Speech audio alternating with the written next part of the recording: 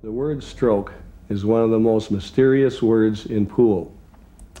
If you ask 25 good players what a stroke is, you'll get 25 different answers.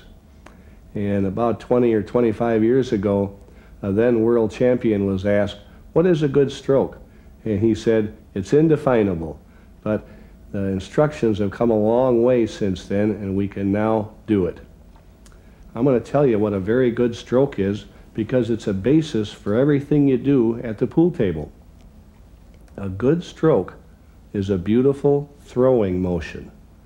And that means in pool that you're throwing the cue 4 to 6 inches past the ball. And what makes a stroke a beautiful throwing motion is the backswing. Back slow, accelerate. As in golf swing or as in a baseball pitcher, back slow, accelerate.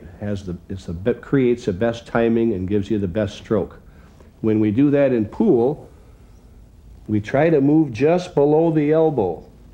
So you go back slow and accelerate through the ball. And the distance of the follow through, if you don't move the elbow too much, you will follow through 4 to 6 inches.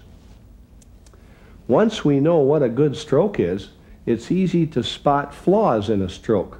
For instance, a good stroke is back slow, accelerate through the ball. If a person doesn't have a good follow through and doesn't follow through far enough, it looks like this. Back slow, stop. Not a good stroke. If a person goes back too fast, which is the biggest flaw of all amateurs, it looks like this. Not a very good looking stroke. Before we go any farther, let's take another look at first what a good stroke really looks like. The cue stops, back slow, accelerate 4 to 6 inches through the ball. Now that we know that, it's easy to tear apart some of the flaws. First of all, we'll show no follow through. That means the hand is squeezing the cue to a stop at impact. Now we'll show the biggest flaw pool players make, too fast of a backswing. As you can see, it does not look like a smooth stroke.